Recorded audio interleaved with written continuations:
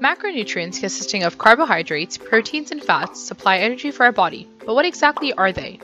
To start off, carbohydrates consisting of sugar, starch, and fiber molecules provide the quickest source of energy to the body and produce around 4 kilocalories per gram.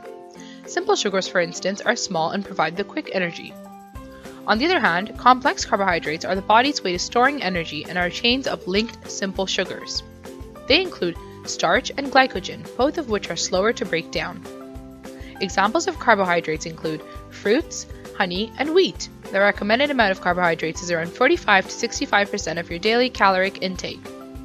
Now, proteins are built from 20 different molecules called amino acids. 9 of these 20 essential amino acids are not exactly produced in the body and therefore need to be consumed daily. These also produce around 4 kilocalories per gram. Proteins are the body's last resort for energy as cells catabolize lipids and carbohydrates first to avoid protein breakdown. Examples of protein include chicken, beef, and beans. The recommended amount of proteins is 10 to 45% of your daily caloric intake. Lastly, we have fats.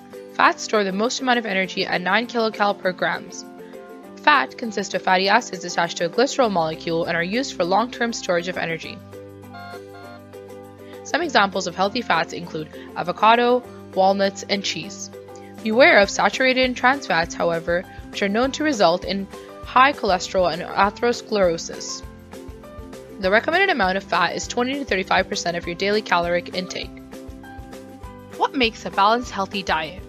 Canada's Food Guide recommends having 1/2 of your meal consisting of vegetables and fruit, 1/4 filled with grain products, and another quarter consisting of meats and alternatives.